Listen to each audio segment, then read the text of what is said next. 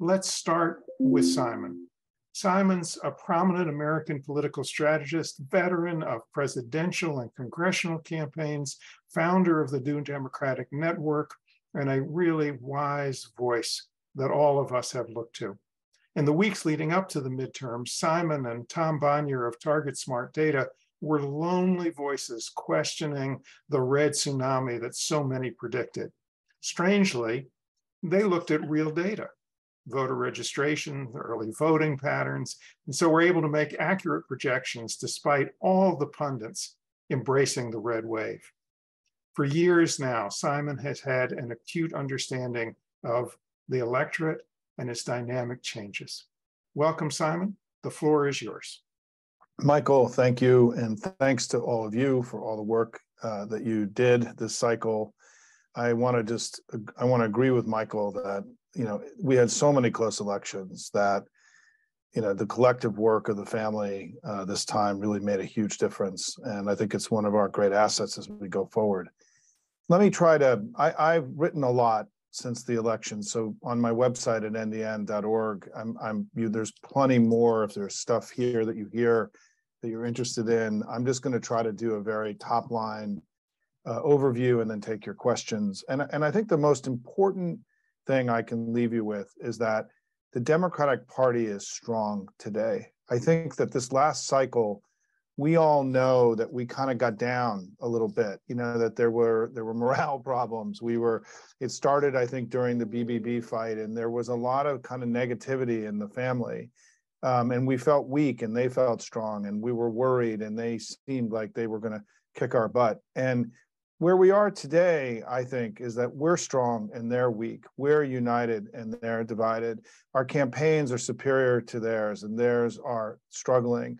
I'd much rather be us than them in so many ways. And I think as we head into the 2024 cycle, the most important thing is that we have to start from a place of believing in ourselves. We just had an extraordinary election. We kicked ass together, all of us. We defied history. I mean, you all know the details. But to me, what is most important about what happened in this election is that this was not a nationalized election. I mean, the red wave was wrong in so many ways. But one of the ways that it was wrong is there wasn't a single election this time, which is very unusual. There were two.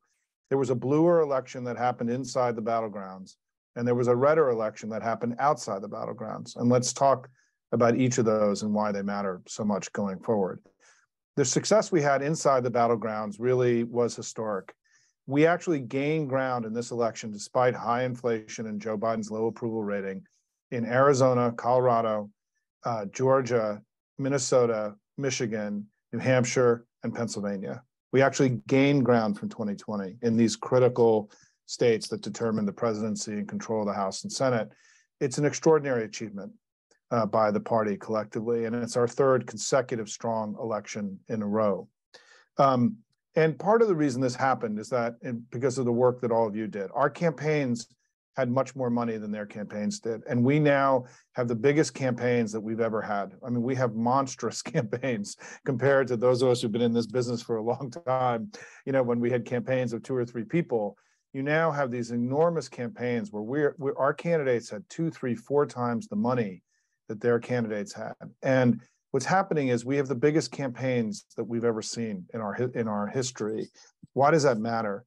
It mattered because it allowed us to control the information environment inside the battleground, where their noisy red wave kind of, and Fox News and all the assets they have to sort of dictate the discourse in the country was neutralized. And second of all, it allowed us, as we saw in Tom Bonnier and the work that Tom and I did on the early vote, because our parties now embrace the early vote, and because we have so many volunteers, and we have such a large grassroots enterprise, we're now going into second and third tier GOTV targets, a week before the election, not at 2 o'clock in the afternoon on the election, right? This is a completely different kind of grassroots operations than we've ever had. And it's more important for us to be able to do that than them because we have more voters, but we have more irregular voters. We have more new voters. And so the ability to have these huge muscular GOTV operations that are now working for 2 weeks in many states, not just for 2 days or a day, is a huge structural advantage that we have going into 2024. The most common complaint Republicans had about what happened in the election was that they got beat in the early vote. And what that meant, and this is a big problem for them because they don't have this kind of ecosystem that we have, that you guys have all built for us, and groups like this all across the country. They can't catch up with us on this in the next 2 years. They may be able to in 4 years or 8 years, but right now we go into 2024, we're a stronger party than they are. They may have more money, but our money is better spent. It's more in hard dollars, which goes much further than the soft dollars. And the work that you guys have done to give us these unprecedentedly large and effective campaigns is why we made gains in Arizona, Colorado, Georgia, Michigan, Minnesota, New Hampshire, Pennsylvania. I want to repeat it because it's just so amazing, right? We were all told we were going to get our ass kicked, and that's not what happened in the election. We actually outperformed expectations. I think it's in part because when we control the information environment, we were able to tell the story that we made the country better, and Joe Biden's been a good president, which he has been, and we are better off. And they're still a little too crazy and still too MAGA. And I think that basic dynamic is going to be the dynamic heading into 2024 as well, right? Is that we've done a good job and they're still a little too crazy. And then we have the added advantage of having these muscular campaigns. But the flip side of that is that where we didn't have these big campaigns outside the battleground, the Republicans gained. And that's why when you look at the national analysis, you know, they won more votes than we did, which is sort of a shocking thing. But it's largely because of the huge shift that happened in the 4 biggest states in the country, in Florida, Texas, New York, and California, where Democrats were not effective in or didn't choose to or weren't effective in waging large campaigns like we had in the battlegrounds. The Republicans made gains. And it's a reminder that they are still louder than we are, that they still control the daily discourse. The red wave was a fiction that they were able to sort of perpetrate over all of us. And I can talk a little bit more about this if you want in the Q&A. But think about all the memes that they can put into the national discourse. Fentanyl and Halloween candy, right? Which was to me the craziest of them all. But this idea that, for example, women were caring more about eggs costing 3 cents more than they were about losing bodily autonomy. I mean, you go through all the various things that they pushed into the national discourse, they still have that. That's an advantage they have. And one of the things that the advice I'm giving to the family as we head into 2024 is that we have to get louder. We have to not just do all that we're doing in these battlegrounds and building these big campaigns and helping our candidates win, but collectively, we have to become information warriors. We have to become more intentional about not letting them control the discourse every day. You know, I worked in the war room in 1992. And, you know, in the war room, the concept, I helped build the war room. I helped design it. I ran it with Carville and Stephanopoulos. I was a young guy, but I was deeply involved in it. And part of the premise of the war room was that we had to win the information war every day. It wasn't about rapid response. It was about making sure that we won the daily news fight so that we could control the discourse in the country. Well, we're going to have to now think of the war room not as 20 kids in a headquarters drinking Red Bulls, right? But 4 million people going to work every day, together being louder than what the right has built. And I think this is one of the most important things that we can do. I hosted an event yesterday with 4 terrific organizations who all of you should get to know, who are doing amazing work in helping us get louder. You know, the Midas Touch, which is a powerful new entrant into our space, Resolute Square, which is a new media company that Joe Trippi is building, a group called Courier Newsroom, which has local left-leaning news organizations in most of the battleground states, a woman named Tara McGowan from Rhode Island. And the 4th is David Rothkopf, who's built an amazing media company called Deep State Radio, which is more intellectual and erudite, but is also very, very thoughtful in the way they approach. We're seeing not only incredible innovation happening at the grassroots level in organizations like this that are growing up all over the country, but we're also seeing incredibly important innovation happening at the media level.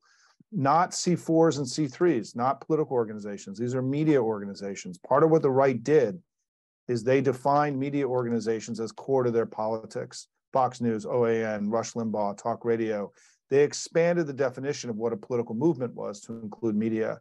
Media has much more, you know, they have much more free speech. It's much easier to be partisan, you know, with the money that we have, you know, in these media organizations. So to me, this is a new and very exciting set of, you know, entrants into our space that add to the power that we have.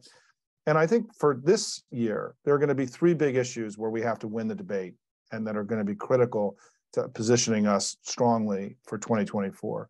One is the economy. The biggest thing that's going to happen now because of what Republicans are doing with the debt ceiling and sort of extremist economic policies is we're going to have a big debate about the economy.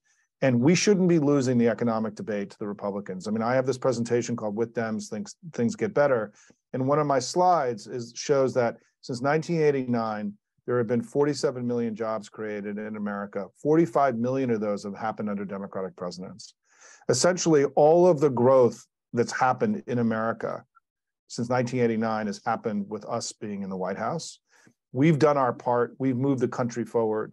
We've seen growth and jobs and wages go up and deficits go down and progress made. When they've been in power, we've had 3 consecutive recessions, spiraling deficits, and the country has gone into decline. We have to establish this year this fundamental contrast between our repeated success as economic stewards and their repeated failure. We shouldn't be losing the economic debate to these guys, right? Number 2 is Ukraine and the war. You know the Republicans want to pull the plug, right? And we could have a long debate about how they ended up, the party of Reagan ended up in the place that they are in these issues. But we need to stay the course on the war. We need to defeat Putin and wound him, keep the West united, do what Joe Biden talks about, which is signing up as our party did before in previous times to win this battle of democracy versus autocracy. This is a huge, the party of Wilson and FDR is being called again to fight another set of international battles. And the third is immigration. I think we're going to have a big battle around immigration, and that's another one that we need to win. These are 3 consequential battles that will set the table for 2024, that we need to not just show up and pass legislation, but we need to convince the American people that we're right and they're wrong. And all of you have a role to play in this. All of you, I hope, will not only do your traditional work that you do, but start to get informed on the issues, spread the information through your network, and help us all collectively be louder. I think if we can do that this year, this is a big collective responsibility. We can't let them continue to drown us out in the daily discourse. And there's more we can be doing. And certainly that's one of the reasons I'm here tonight, right? Is that my organization is producing lots of good data, lots of good analysis that you can use, in any way that you can at the grassroots level. I am doing my With Democrats presentation next week. If you come to my website, you can sign up for it. It's a 30-minute data-filled deep dive on how when Democrats are in power, things get better. And so let me say the last thing is that, to me, what kept me going during this fight against the red wave, Tom Bonnier and I, we were attacked by Nate Silver and by Dave Wasserman from Cook, and other private reporters made fun of us and mocked us. We became 2 people who were ridiculed in the national media for our believing in Democrats and believing in all of us. I just want you all to know that part of what kept me going through all of that was events like this that I did with people all over the country. And what I saw when I was doing these events were proud patriots signing up to go fight every day for their country they love, to not let the crazy people take over. And the passion and the intensity of the grassroots that I felt in my journey is why I believed that we were going to prevail. And so I just want to say, as somebody who's been in this thing for a long time, probably too long, my wife keeps wondering when I'm going to get a real job someday, is that I just want to say thanks to all of you. I mean, what makes me confident that we're going to prevail again in 2024 is the organizations like this, the passion that I see, the patriotism that is, and love of country that comes out of every one of these meetings I'm in. And thank you so much for what you've done and what you're going to do in this cycle. Thanks, everybody. Questions? Yes, thank you, Simon. The questions are pouring in. I'm going to try and, with Kristen's help, group some of them. Triage, yeah. Yeah. So there are a couple that are sort of saying, okay, it was a good year in most of the battleground states, but Maryland says not so great in North Carolina. Sherry says, I'm from Ohio. Why was Ryan ignored? Maybe with support he could have won. They're already passing laws to make voting harder. Patty says Florida Dems did not show up. Turnout was lower than 2018.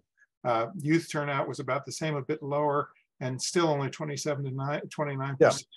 So what sort of talk about those 3 states? Sure. Yeah, sure. Look, I mean, you got to start from the basic place that the fact that we were even competitive was incredible, right? I mean, I just, given the historic trends in midterm elections, Biden's approval rating, I mean, there was a general view in Washington that if Biden didn't get up to 45, 46, we wouldn't be competitive.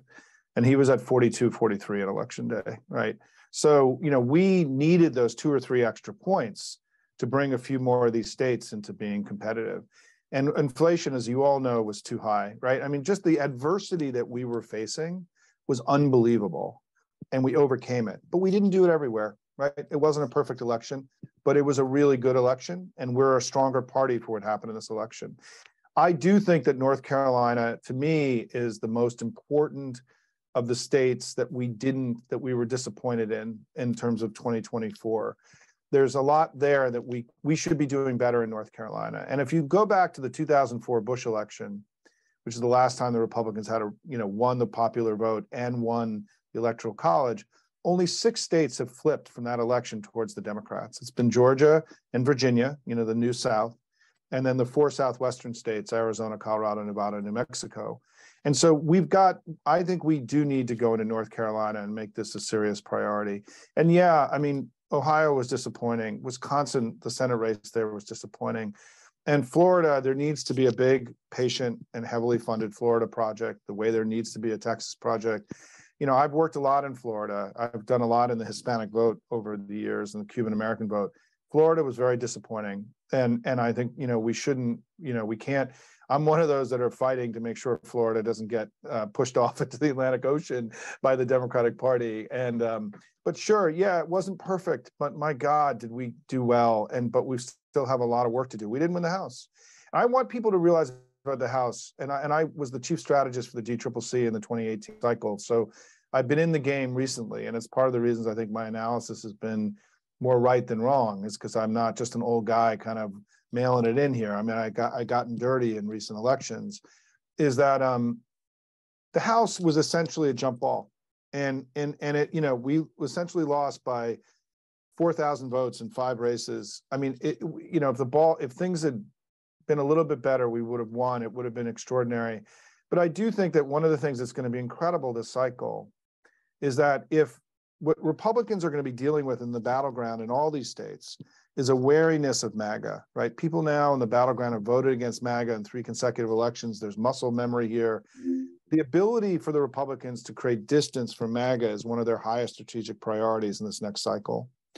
And it's going to be very, very hard for them because of the House Republicans. And also DeSantis, as those of you in Florida know, he's just as MAGA as Trump. I mean, this notion that DeSantis is somehow some kind of moderate, mainstream country club Republican is just incredible horseshit, right? And so I think they're going to have a very hard time shaking MAGA as they head into 2024, which is one of the reasons that I would rather be us than them as we head into the election.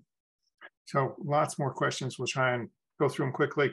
Well, actually ask, how do you see our challenge in holding on to the Senate in 24? So if I had to do my forecasting, and of course forecasts change every day, but tonight where I'm sitting is I think, we're favored to win the presidency. I think we're favored to flip the House. I believe that. The Senate is going to be really hard. And because, we have 3 states that are going to be difficult for us in the presidential year, right?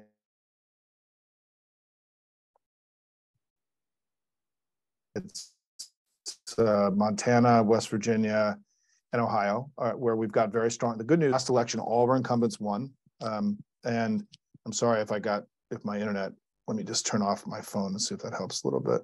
Can you still hear me okay? Yep, we're good. Okay. So the Senate is going to be hard. And, I think that as you decide your plan and where you engage over the next few months, my advice to you as an organization, because I get asked this often, what would you do? I still think the biggest bang for the buck is in House races outside the battleground. I think that's where you get the biggest return. I think our Senate races now, we're raising so much money in these races that, many, I'm not going to say they can take care of themselves, but, pay attention, go to where the hard stuff is. Don't do the easy stuff, right? That's where and that's one of the things I've learned about this new post-MAGA grassroots that's developed in the Democratic Party is that you guys aren't doing the easy stuff, right? It's one of the reasons we're doing so well is that this is a sophisticated party now. These are sophisticated organizations. You're making sophisticated choices about how you allocate your, helping in House races outside the battleground still is probably where you'll get your biggest bang for the buck. Because inside the battleground, the presidential battleground, are between the presidential candidate that we have, whoever that is. If Joe Biden chooses to run, I don't think he'll have a primary challenge and he'll be the nominee. And if he chooses not to run, I think we're going to have a very spirited primary of really wonderful next generation Democrats. I think that it's what I want to keep saying to all of you is that what Pelosi did, the elegance of what Nancy Pelosi did in the generational handoff that happened in the House, is the beginning of a generational turn, and the wheel is turning in the Democratic Party, and the party of Biden and Clinton and Sanders and Pelosi is now yielding to this next party. I will tell you, as somebody who's been doing this a long time, this next party is, I would argue, and I believe is actually stronger than the party that we had. The leaders that are coming up we're going to be in good hands. The handoff is going to be successful. We've already seen it with Hakeem. How terrific is he? How powerful is he as an orator and a public communicator? And he's running a clean and well-run caucus in the House. Don't be scared. If Joe Biden doesn't run, and I hope he does, and I'll support him, but if he doesn't, we're going to have a wonderful primary that's going to accelerate a necessary generational transition that's going to come anyway. And don't fear it. I think we're in good shape as a family in the years to come. So we're going to have to take just one more question. Yeah. I've got 20, so I'm trying to figure out. I know. Sorry about that. No, really clearly, Simon, we should have you back and just spend an hour with you. I think. I'm happy to do it. I've really these energize me. I'll tell you, these events energize me. All right. So Marilyn asks, Simon, I give a lot of credit to grassroots groups working outside the Democratic Party. They're building capacity and combining year-round organizing with electoral organizing. Do you agree? Yep. Yeah, look, I actually had I met with Jamie Harrison recently. Tom Bonnier and I were brought down to an offsite of the state chairs and of the DNC after the election, and we presented about the election. And I talked to Jamie. I met with Jamie for over an hour, and Jamie ran a state party, right? He's a local guy, and I told him that I was blown away by what I saw this cycle, that something's changed in our family, that there is this layer of groups like this one that have made us much more muscular and stronger and more capable than I understood. I didn't really understand I didn't understand all of this until my little red wave journey over the last 6 months. And I think what's so interesting about it, just as somebody who is a believer in the party, is that I think the strength of what you're doing in part is that you're outside the party. And that these groups are organic and they're very de Tocquevillian, right? They've grown up in organic circumstances. And you also have choices, right? If you don't like this one, there's other ones you can join now, right? Because they're not necessarily geographically bound, right? They're horizontal, across the country. Doug Linney's here tonight, an old dear friend of mine who's, brought in a big California contingent. And I think that what I love about what I'm seeing is the sense of ownership and community that's building in these organizations that's very hard to replicate in a traditional party setting. So the reason that I want to end with where I started, which is the Democratic Party is strong. They're weak. We're united. They're divided. We have lots of money. They struggle to raise money in their campaigns. We have better campaigns. They have weak campaigns. We have a constructive, smart, modern leader and an agenda that's made people's lives better. They're batshit crazy, right? So this contrast, we have to not give in ever again as Democrats to the negative sentiment that came over us over the last 12 months. Part of what I've come to believe as a former TV producer and writer and somebody who's studied all this stuff for a long time is that what MAGA and Trump and greater MAGA try to do every day is inject negative sentiment into our discourse. They want us to feel less about ourselves, our country, our democracy, each other, everything, our institutions, our leaders. We have to answer that with positive sentiment and to recognize the progress that's being made, to become happy information warriors every day. This is the greatest country on earth. we would know every country would trade places with us in a minute. We cannot lose that sense of American exceptionalism, or they will win. And so part of my challenge to all of you as you go forward is feel good about your party, feel good about this organization that you're part of, feel good about your country, feel good about your leaders, enjoy it, right? We're doing good, we're strong. We have a good president who's made the country better. We know when it's been otherwise, but this is not one of those times. And so I am really confident that because of all of you and this new set of institutions that have grown up to protect their country, proud patriots who've gotten off the sidelines and gone to work and postcards, all the stuff you all do, this is our secret power. This is why I believe that we're going to prevail again in 2024, is because of these new organizations that have come up. And it's why, frankly, Mike was joking. He's like, you're doing all these groups. I see all these emails. I'm doing it because I think you guys are amazing and I want to honor you and just say thank you. That's why I'm here. But we have another election where we got to go win. And so don't give up, no taking time off, all those things, right? But we also have to add one layer to what we do, which is this information warrior. And we'll keep it in dialogue on this as we go forward. But thanks, everybody. Appreciate the opportunity. Keep kicking ass and let me know how I can help. Okay. Thank you, Simon. Okay. And we'll explore doing a longer session just with you. And also, I'd remind everybody that Simon's organization, NDN, is the link is in the chat, and they have more events that you can go to and much more detailed analysis on their website. And I'm sorry that, we probably should have scheduled this for like 3 hours. But take care, everybody. I'm going to go have dinner. Take care. Bye-bye. Thank you again. All right.